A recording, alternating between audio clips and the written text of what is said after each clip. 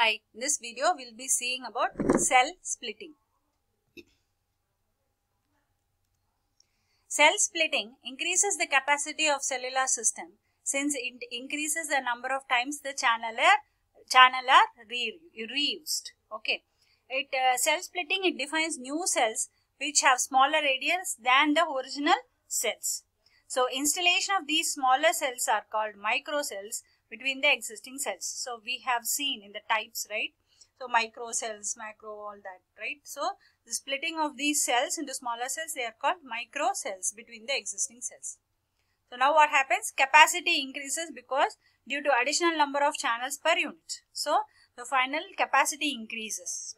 Cell splitting advantage is this. So definition, if you see, cell splitting is the process of subdividing a congested cell into smaller cells, each within its own base station. Okay, you are going to split a congested cell into smaller cells, each of which is there within its own base station.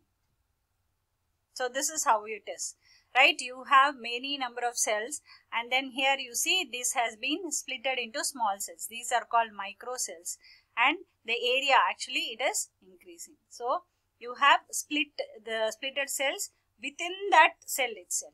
So now R will be reduced to R by 2.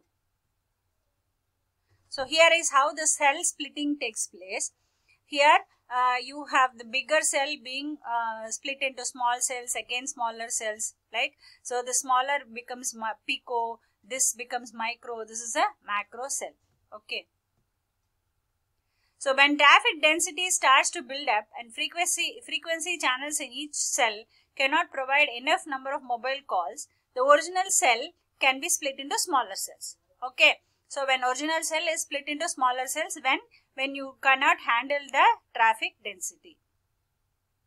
So the original congested bigger cell is called macro and the smaller cell is called micro cell.